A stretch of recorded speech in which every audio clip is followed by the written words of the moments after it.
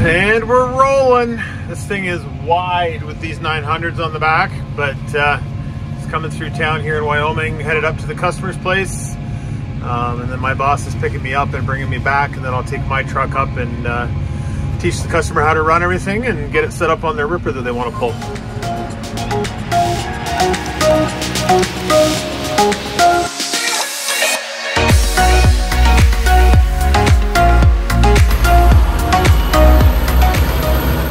Morning, everyone. We're back here on Thursday morning, and it's been a slow week, in all honesty. No demos, nothing going on there at all that way. The weather's been a little bit feisty with us here to allow us to do any beans or anything like that. So I think guys actually started rolling a little bit yesterday, which will be good. The combine's still sitting in the same place as I had it when we did the demo 2 weeks ago, just because there's no point in moving it because we can't go anywhere. So this video this week I think is going to be a little bit different. As there was not a whole lot the first of the week, I've actually got some stuff going on today, which will probably be the most of it.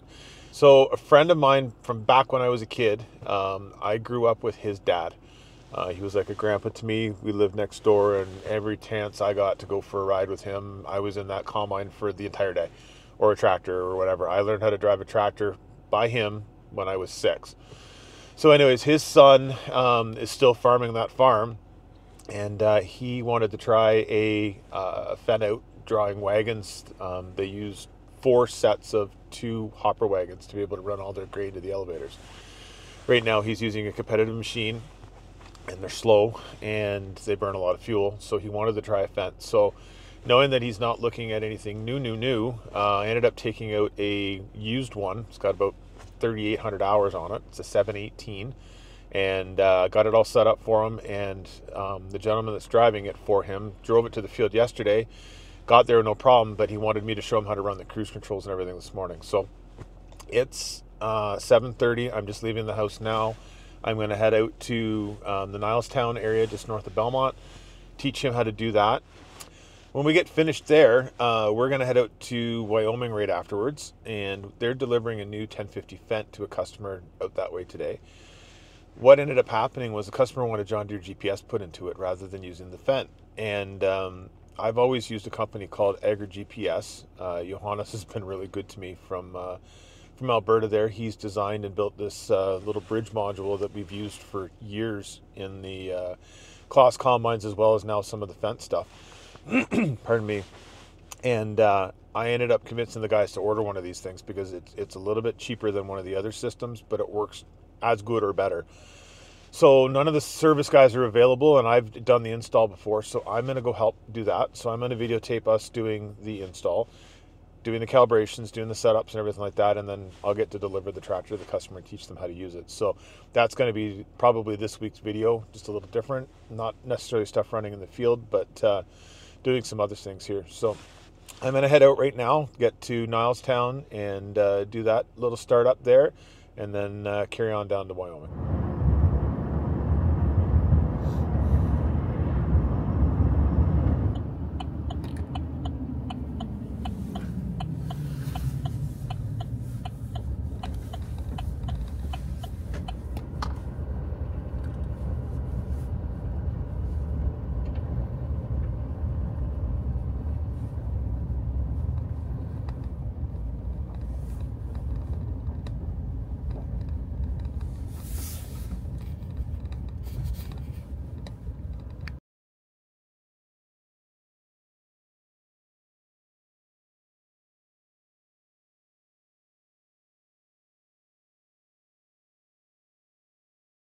So this is the kit that comes with the AGRA-GPS. So we've got a cable that goes from the ISO port on the tractor down to the display. Another cable that goes from the main GPS port inside the headboard out to the bridge, and then from the bridge out to the antenna on the roof. And then it comes with its mounting kit for the roof on the top. And then I've got a ram mount that goes in the tractor cab to be able to put the GPS into. So pretty simple here. I'll videotape us ripping the headboard and stuff out so you can see how that goes. And probably 15-20 minutes we should have this thing all put together.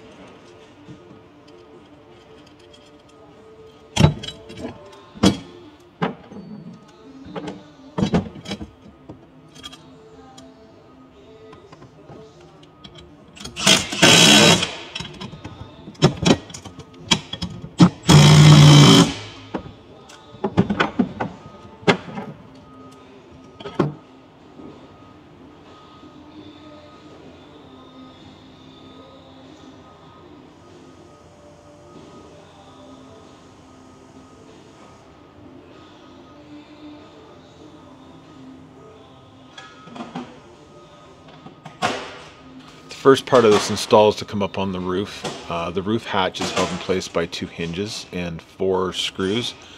So by undoing the screws, the hinges can be lifted up and the antenna mounting bracket goes underneath of them, and then you put the screws back down through.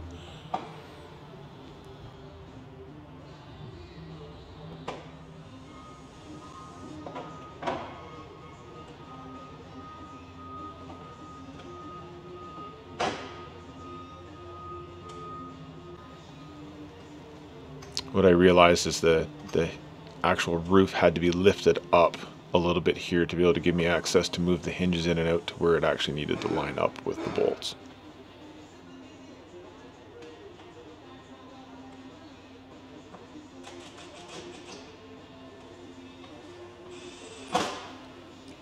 Now there's a couple different brackets for different series where the Fendt tractors. This was for the new 1050 that obviously we were doing here, but there's some for the other units that you can get as well. And then the receiver just clips into place.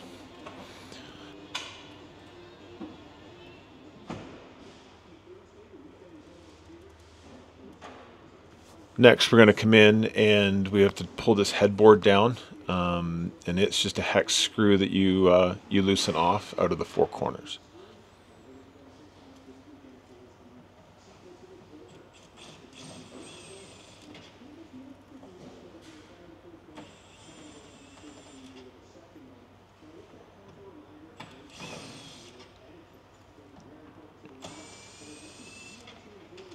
Once the screws are down, it's actually just a crisp pull down.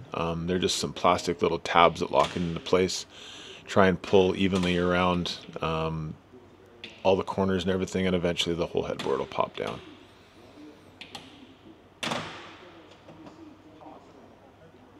So on the Fendt, that steel plate there is what the antenna is actually mounted to up inside the roof. That's why you never see the antennas outside of the cab for people to steal or anything like that. So there's 1, 2, 3, 4, 5, 6. There's 6 10mm bolts you have to loosen off, and that will let that plate drop down so we have access to the antenna.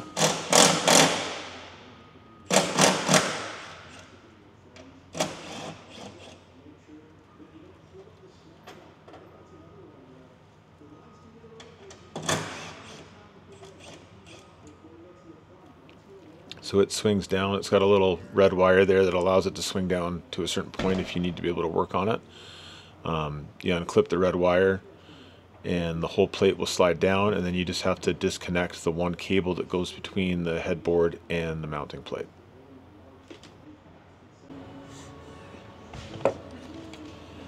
There's 4 bolts that hold on the antenna and 2 that hold on the telematics box to the side there. You take everything off, and then this is where we'll attach the bridge module from AGRA-GPS. So there's the whole GPS comes off. And now we just have to put this back on, double side tape it there, and hook up the cables, and we're ready to go.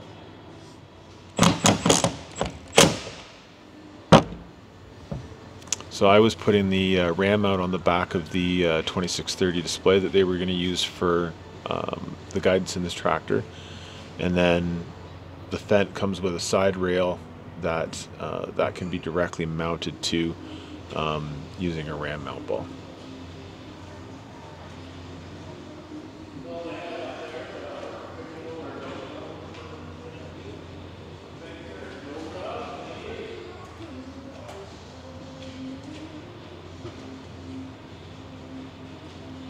So once that's done, we moved to the cable that goes inside the cab. The first one is the ISO plug that's already plugged in there. The second is an auxiliary power cable that the John Deere monitor needs to give it time to be able to save all the data when it's done.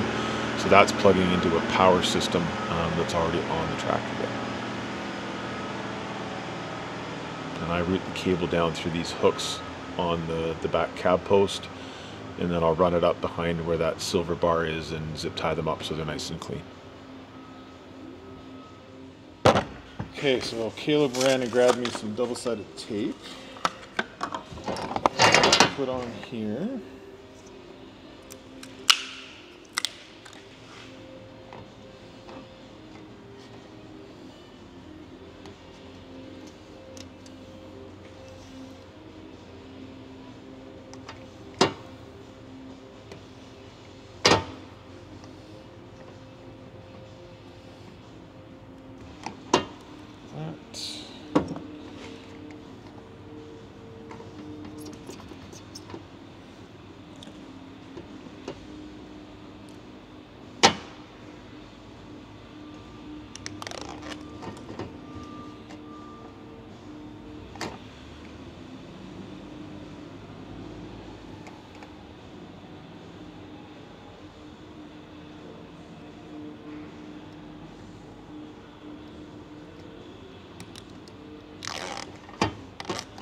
And I usually mount this over here on this side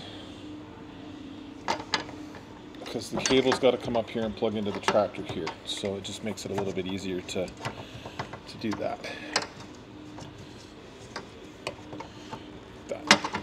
Okay, so we'll go back up in the cab and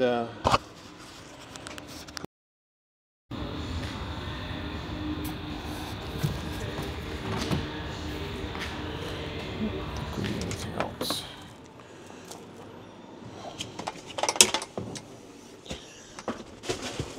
Okay, so we got this mounted. We put it back up in here after we connect it like that. And this comes back in, clips in. We're going to do this to hold it up. Okay, so now we need to connect this cable to it.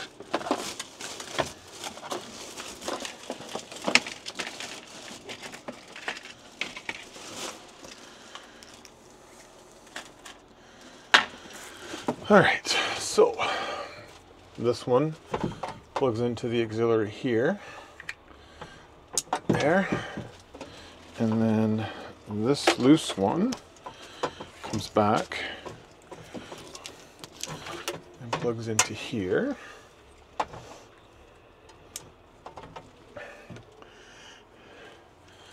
All right, we open the roof.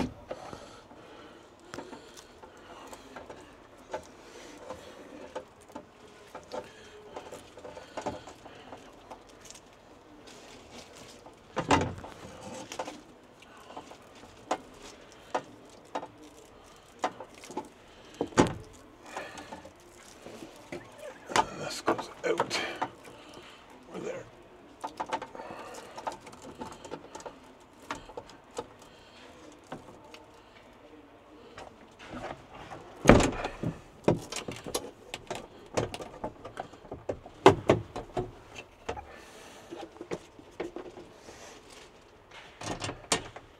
And this guy, I've known him for years. We've been doing the claw stuff together for, well, since I started claws. Yeah. And everything works. And if it doesn't, he'll figure it out for you. Yeah. So, huge props out to him for keeping it going. But it's really a quick install. Yeah, it doesn't look that bad at all. The hardest part is making sure that these stay down so that you can get the headboard back up and do it. Oh, yeah. So what, these wires for the GPS just sneak out the headliner? They just sneak out through the headliner. Yeah, sneak out through the... Or in fact, the roof seal there, or yeah. where is it? Yeah, it's the roof seal is where I put it out. Yeah, because I want to say, from what I remember when I was talking to Grant and Jacob on the phone, they were switching that tractor over. He said, what was this company? AGRA something? AGRA-GPS? Yeah. Yeah. course, I left the iPad. All they're going to do with this thing is a tillage tractor, is my understanding of it. So once the cables are put back into place and everything's all zip tied up, just putting that plate back up using the 10mm bolts, and then proceeding to put the rest of the headboard up into place the same way it was taken down.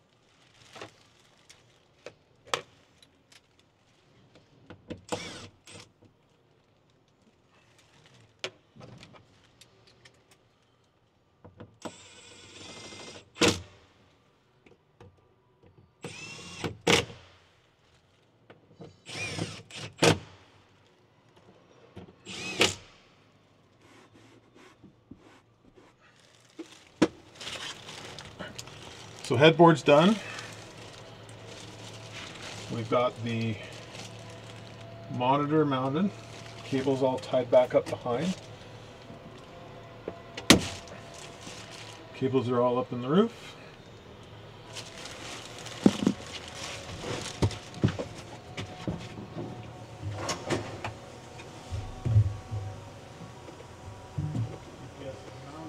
And lastly, you come up on the roof and make sure that the antenna is plugged in and the cables are coming out the headboard nice and clean, and that's it. She's alive!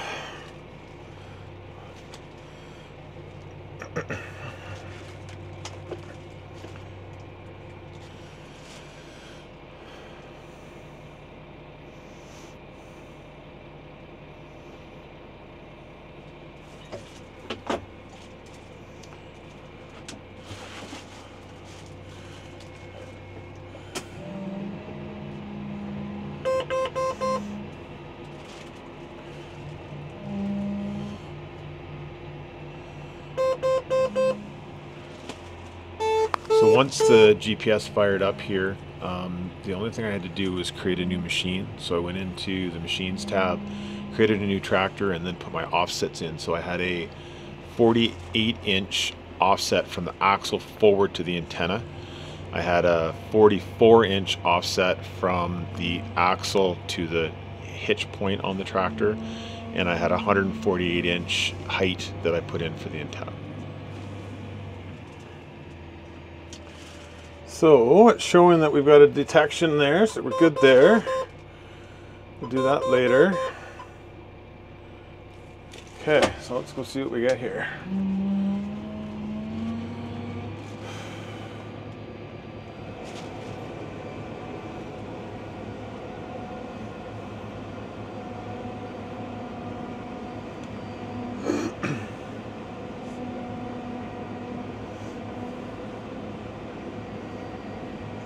All right, so we got an AB line set up over here. And I'm going to hit the auto steering gauge.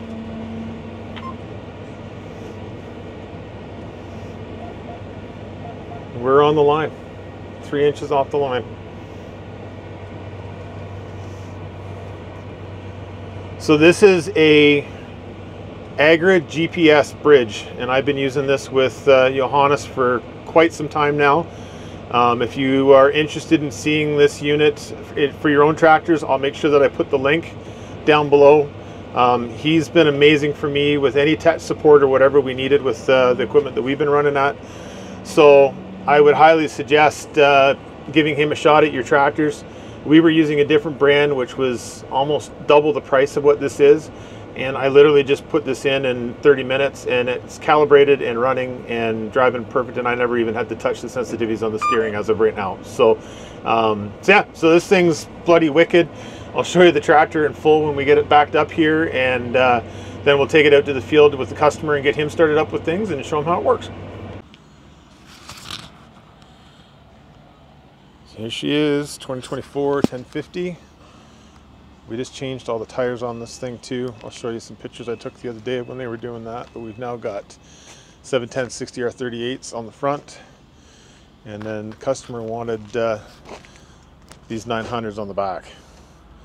And she is a monster.